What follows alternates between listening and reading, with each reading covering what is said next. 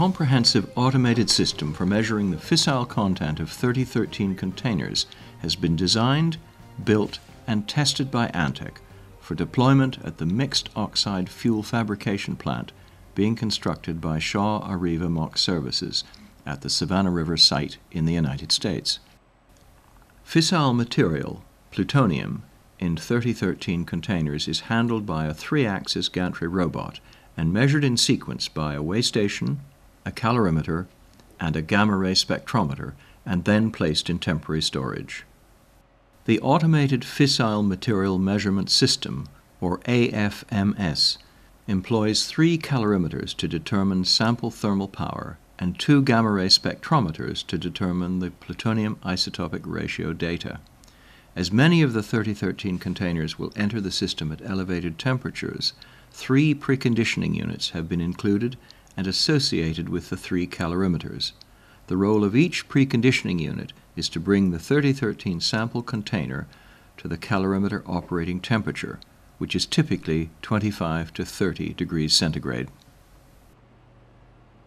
In the test facility, once a 3013 container is received, it is transferred to the weigh station by the Gantry robot. Each container may weigh up to 12 kilograms and typically may contain approximately 4.5 kilograms of plutonium.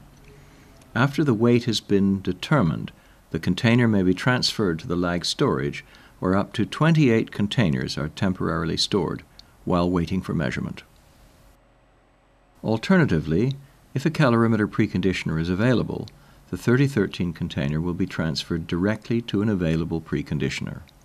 As with the transfer of containers to all of the measurement stations, the Gantry robot must first remove the plug unit and place it into a parked position. The sample is then inserted into the preconditioner. Once a plutonium sample in a 3013 container has reached the calorimeter operating temperature, it can be transferred to a calorimeter if one is available. Again, the calorimeter plug unit is first removed by the Gantry robot and placed in a parked position. Once the sample is inserted into the calorimeter, the Gantry robot repositions the plug unit.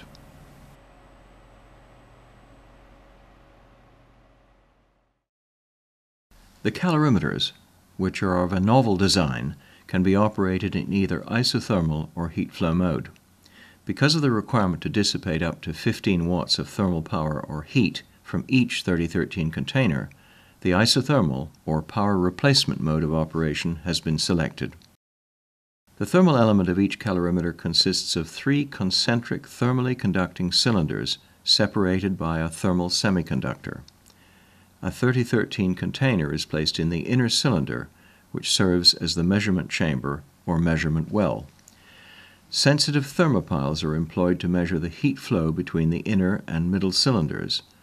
The calorimeters achieve excellent measurement precision and accuracy of better than 0.2% above 0.6 watts and a sensitivity of 341 microvolts per milliwatt in heat flow mode. At the conclusion of the calorimetry measurement, the sample is transferred to one of the 2 gamma-ray spectrometers. Again, the transfer process involves removing first the gamma-ray spectrometer plug unit and then removing the calorimeter plug unit prior to transferring the 3013 container. After the container has been transferred, the plug units or lids are replaced in sequence.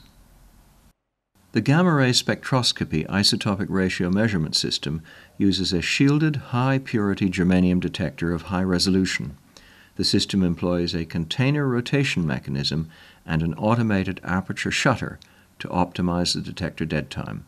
The plutonium isotopic ratio data is calculated from the measured gamma-ray spectrum obtained for each sample. The 3-axis Gantry robot has longitudinal x-axis movement of 7.2 meters, y-axis lateral movement of 2.3 meters, and a vertical ram providing 1.8 meters of movement in the Z or vertical axis of travel.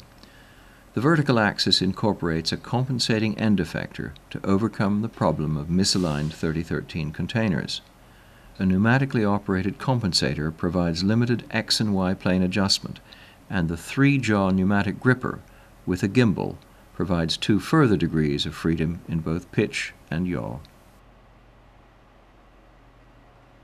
Following the gamma ray measurement, the 3013 container is ready to enter temporary storage. The sample transfer is accomplished in a manner similar to the earlier sample transfers involving the Gantry robot removing the plug unit and placing it in a park position.